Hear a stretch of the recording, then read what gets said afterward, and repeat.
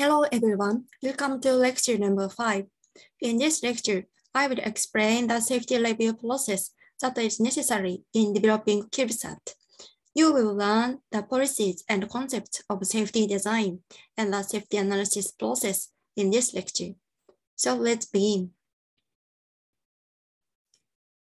The International Space Station, it's called ISS, is a huge human construction located about 400 kilometers above the Earth, and it will tackle the Earth every 90 minutes per orbit. 50 countries and organizations participate in the ISS project, including NASA, Russia, ESA, Canada, and Japan. The ISS is a unique platform in orbit and has habitable units. Several crews remain on the ISS to conduct experiments and research. JAXA has an experimental module called Kibo. Kibo has unique functions such as airlock and remote manipulator system, which enable to do the variety of space experiments on the Kibo exposed facility. One of some unique systems is J-SSOD to deploy small satellites. JAXA has been conducting satellite development from Kibo continuously since 2012. When using J-SSOD to deploy satellites like CubeSat, the satellite provider will be the one of the ISS users. And if you are going to use the ISS, you need to make a safety design for the satellite you are developing and pass a safety review. As a participant in the ISS program, JAXA is responsible for ensuring the safety of our mission under the overall responsibility of NASA. JAXA is responsible for guaranteeing the safety of the Kibo, the visiting vehicle, and other payloads. The JAXA Safety Review Panel will review the human systems, including experimental payloads and so on. Why do we need to conduct safety design? There have been many accidents in the history of human space development. In other words, human space development is a history of struggles. The developers and operators of the ISS system and payloads and so on, of course, take care to make sure no accident happen, but accidents still happen. There is no such thing as absolutely safe, so we must recognize that there is risk everywhere, and it is crucial to manage and minimize it. In order to ensure the safety of Kibo, sufficient safety measures will be taken according to the following basic rules based on the system safety standard and the safety review process requirements. And risks will be minimized as much as possible by managing hazard. First, for target of safety assurance, the ISS is a system that includes human and safety must be ensured in order to prevent death or injury to the crew or loss of a spacecraft. Second, regarding how to ensure safety. In the development and operation of the Kibo and the new payload, all hazards will be identified and controlled. The first priority for control is to eliminate the hazard, and if that is not possible, you should control another method as I explain later. And the risks of the remaining hazards will be evaluated. And then you need to consider the special care of human activities. Any of Kibo systems shall be designed to protect a crew and to conserve safety-related device. Next, I explain how to proceed with human safety design. In order to prevent loss of the ISS and death or injury to crews, hazards should be identified at an early stage of the design process and kept under control during the development phases. As you may have already learned in other lectures, the development flow of a satellite consists of preliminary design phase, critical design phase, and production and testing phase. Safety design is carried out in accordance with each of the satellite development phases. During the primary design phase, the satellite provider should carry out understanding the target system, hazard and hazard cause identification, and risk assessment from the view of the safety design. And at this stage, you need to pass phase 1 of the safety review. During the critical design phase, you should eliminate of hazard causes and set control and verification method and pass phase 2 of the safety review. During the production and testing phase, you need to verify of hazard control method and evaluate of residual risk. Finally, the safety review panel, safety review phase 3 will be held, where the actual flight model will be reviewed. Also, the evaluation will be conducted by safety experts and reviewed by a board member chosen independently of any hardware provider. The steps of safety analysis described on the previous page are 6 steps as shown in this slide. The first step is to fully understand the functions and performance of the target system, its operating method, the environmental condition encountered by the system, and interface with other systems. The second step, you need to identify all foreseeable hazards of the target system and its operation by means of FTA, FMEA, checking with standard hazards, and so on. Also, the hazard causes should be identified. The third step, you need to assess the risk by combining the level of damage and the likelihood of occurrence. The fourth step, hazard causes should be eliminated as much as possible. If hazard causes cannot be removed, they should be controlled. In addition, a verification method for hazard control should be established. These steps should be completed by the time the satellite design is completed. The fifth steps, you need to verify of hazard control method by one or a combination of testing, analysis, inspection, and demonstration. Finally, you need to evaluate the result of the verification of the hazard control method to ensure that the residual risk of the hazard is controlled to a sufficient low level. These 2 steps will be carried out during the flight model development phase. Following these steps, let's try the human safety design analysis for CubeSat as an example. First one is understanding the target system. First of all, you understand what is the external and internal shape of the satellite you are designing and what kind of components will be installed. For example, solar cells are mounted on the outer panel of the satellite on plus minus X and Y panel to power supply, and a camera to take pictures is mounted on the plus Z panel.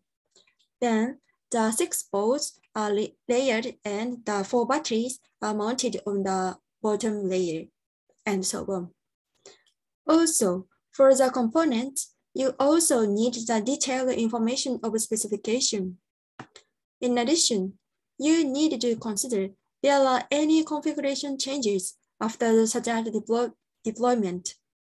For example, there are 2 deployable antennas that will be deployed 30 minutes after the satellite is released.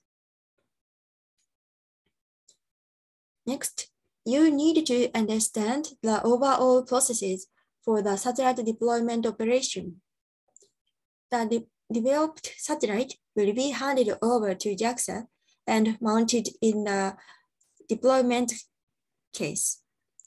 Then the deployment case with satellite is stored in a special bag for transport and launched as cargo on a rocket.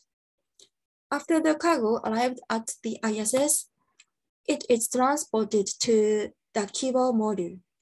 And then the crew installed the deployment case onto the multi-purpose experimental platform. After that, the experimental platform with the deployment cases is carried out of outside of the Kibo through a door called the airlock. The experimental platform will be coupled to a robot arm called JAMS,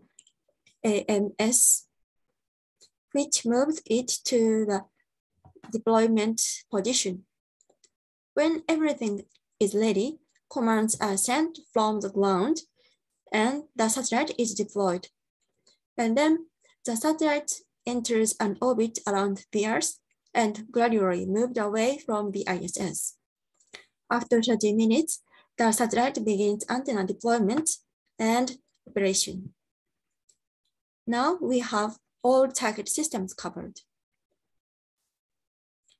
Let's move on to the next step. The next step is to identify the hazard and their causes. A hazard is defined as a condition in which factors causing an accident are apparent or latent. And hazards can be classified into two categories according to their degree of damage. One hazard that causes the most damage is called a catastrophic hazard. When this occurs, there is a condition that could result in loss of the ISS or a fatal injury to the crew. Hazard causes are a fire and depressurization and so on. The other hazard is a critical hazard, a condition that may result in damage to the ISS equipment or injury to crews has arisen. This hazard does not result in the loss of the ISS or human life, but it does result in mechanical failures and crew injuries, making it an extraordinary situation.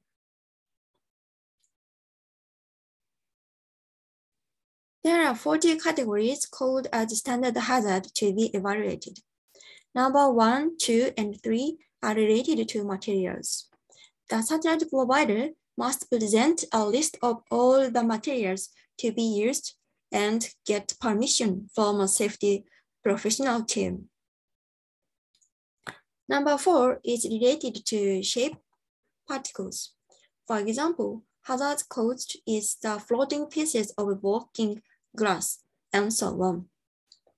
Number 5 is related to the shape of the external structure for satellite.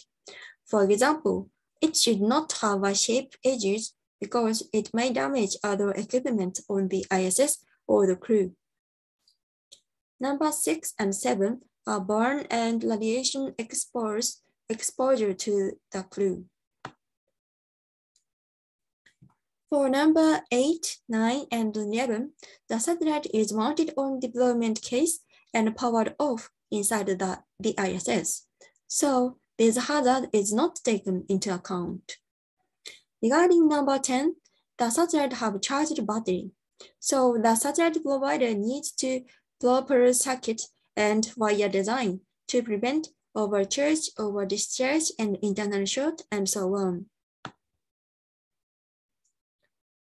Hazard 12, 13, and 14, when the satellite has non-ionizing radiation system, rotating equipment, and sealed container, you should consider it hazard. Also, if the hazard cannot be classified as a standard hazard, it should be classified as a unique hazard. In the case of CubeSat, there is a battery system in the satellite, so electrolyte can leak and batteries can rupture, potentially leading to injury to the ISS crew, to damage to other equipment on the ISS. Also, there is a hazard that the satellite may collide with the ISS structure when it is deployed. The unique hazard varies depending on the specification and condition for the satellite.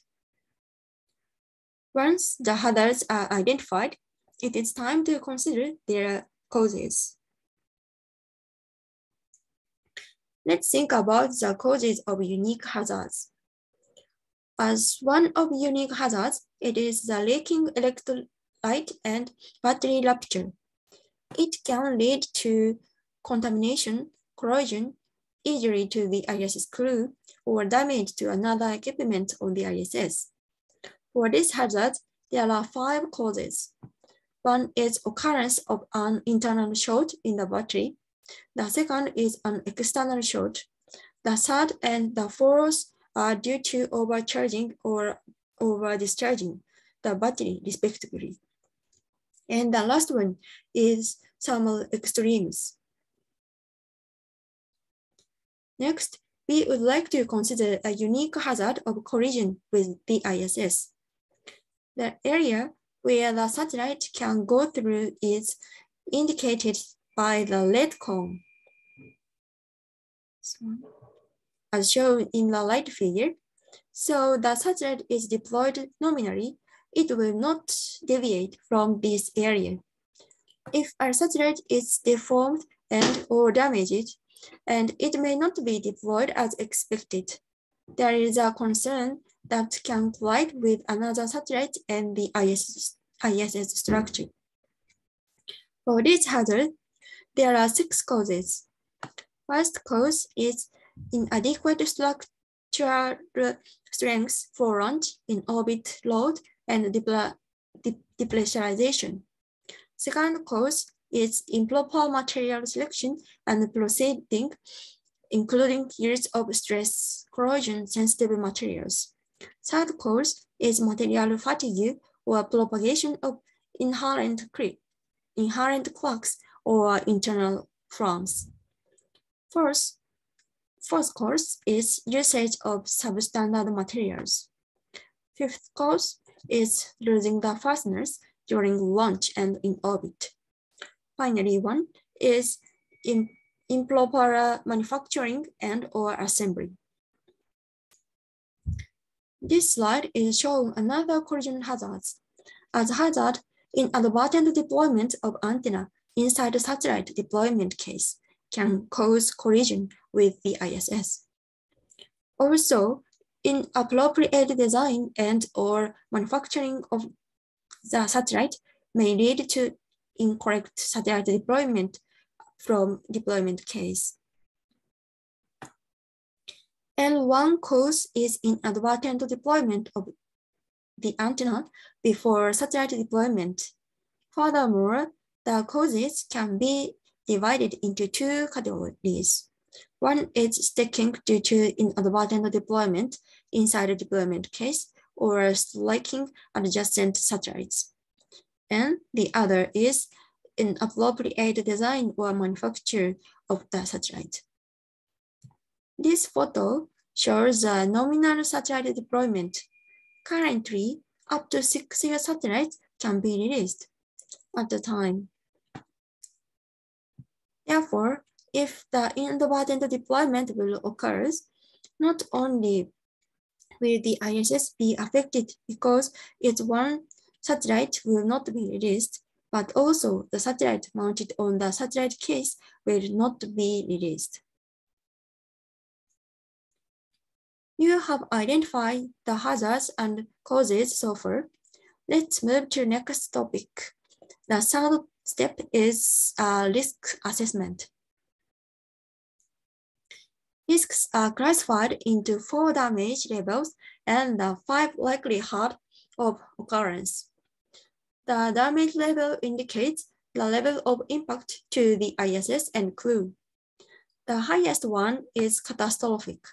This level can cause crew death or the ISS loss. Second one, it is critical and severe damage to the ISS crew and to the ISS. Third one is a marginal problem with minor damage to crew and the ISS. The lowest level is negligible. In other words, its damage does not affect the crew or the ISS. Also, likelihood of occurrence are classified 5 levels. The highest one is frequent and likely to occur immediately.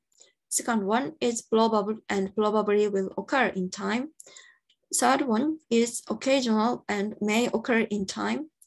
Fourth one is remote and unlikely to occur. Fifth one is improbable and improbable to occur. Since risk assessment requires a combination of damage levels and likelihood of occurrence, let's consider the risk level with damage level on the vertical side and likelihood of occurrence on the horizontal axis. In this matrix, the damage level is the largest and the likelihood of occurrence is the highest in the upper left. The frame on bottom right has the lowest level of damage and the lowest likelihood of occurrence. This matrix is divided into 3 areas. The red area is distinguished as an acceptable risk. The yellow area requires an acceptable or unacceptable decision. And the green area is an acceptable risk. Hazards that lead to high risk need to be eliminated. The hazard elimination is to eliminate the degree of damage or the possibility of its occurrence by fundamentally eliminating the cause of the hazard through design. Unfortunately, however, identify hazard those that cannot be hazard eliminated are identified as residual risks. And then hazard control is needed.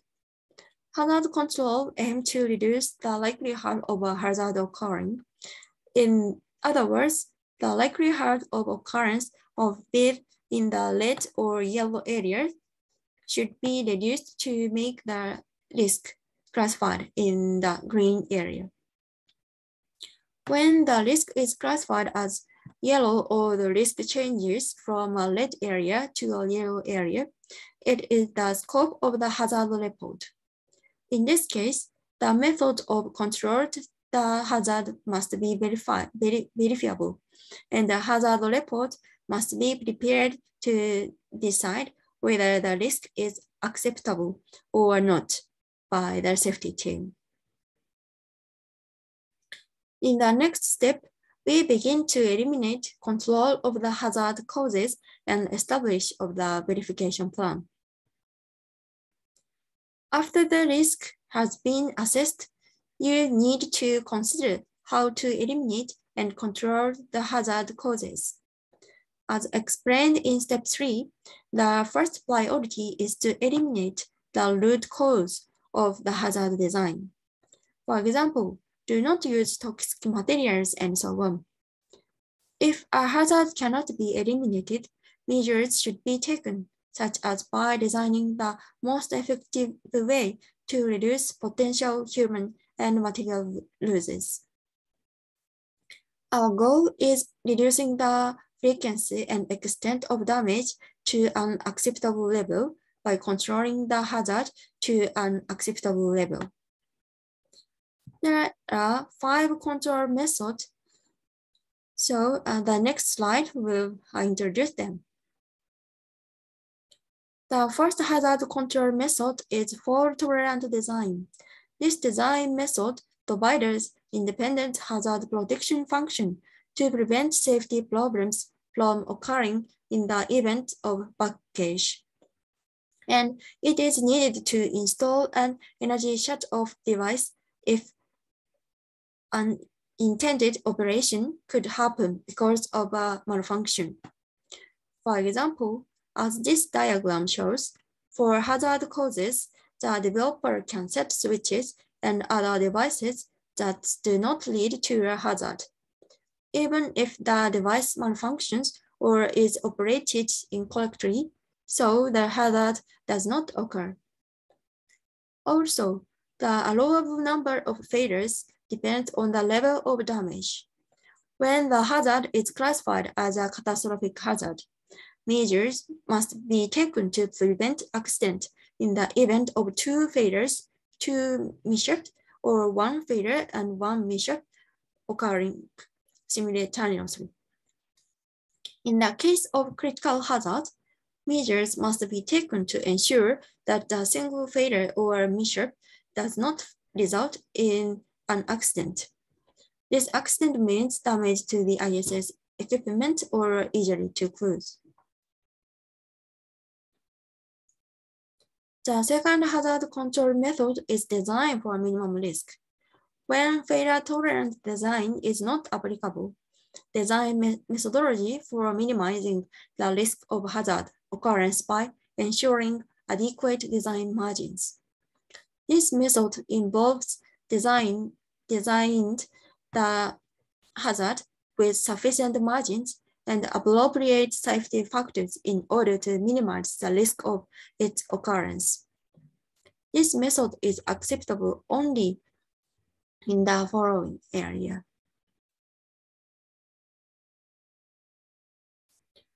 When design for minimum risk is not applicable, the third hazard control method is installing the safety devices. This is a measure to minimize the impact of damage in the event of an anomaly. For example, the pressure vessel should be equipped with a safety valve and a system to adjust the pressure so that it does not become too high. The fourth hazard control method is installing alarm and emergency equipment. This is detection of hazardous conditions, notification of flight crews or ground crew, and execution of appropriate emergency procedure after detection. For example, installation of fire detection systems, fire extinguishers, and portable oxygen masks.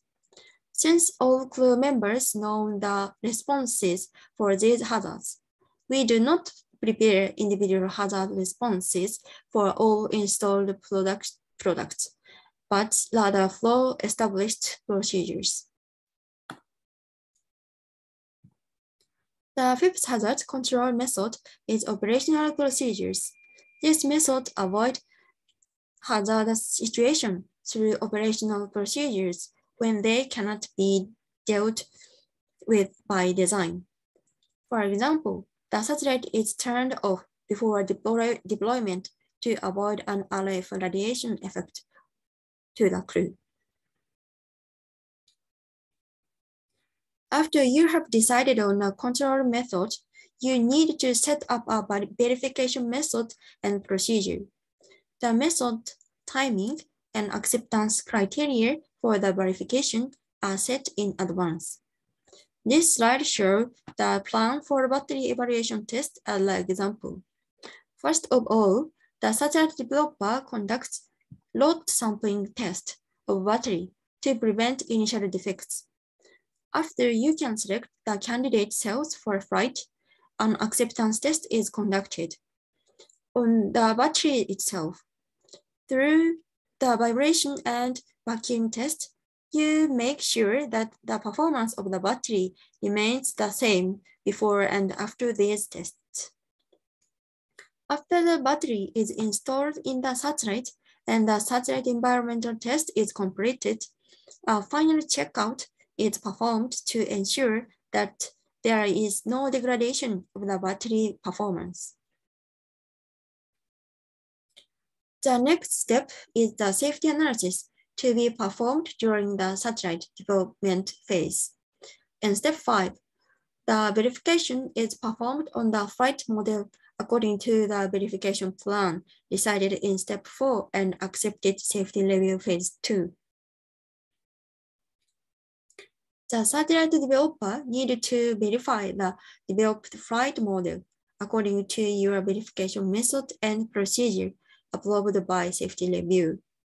For the test, you can confirm that the product or operation meets the required specifications and the typical environment and operation plan. For the analysis, the performance can be estimated and verified through calculation and simulations. For the inspection, you can confirm that can be immediately determined by visual observation and measurement. For example, to confirm that the fastener has not loosed before and after the vibration test, so torque mark here should be add the fasteners for visual inspection after the vibration test. For the demonstration, the design is confirmed to be able to use for practical purpose. For example, actual power on the satellite and make sure that the antenna will be deployed and started radiating at the set time by itself. Then you also need the management by safety verification tracking log. It's called SVTL. Verification is basically to be completed before the satellite is handed over to JAXA. However, those for which final verification is to be performed before launch is identified and managed in the SVTL. For the CubeSat, the satellite is mounted on a deployment case after JAXA receives the satellite. Whether the satellite has been successfully cased or not will be managed by the SVTL. Finally, we perform residual risk assessment on the actual flight model. Using the risk assessment matrix explained in step 3, the satellite developer check again to see that all risks have been addressed. Have all items classified in the red area been eliminated? For those that fall into the yellow area, have you prepared a hazard report and had it approved by the safety review? The safety reviewer confirms that all actions have been completed and approved. The safety design process is completed.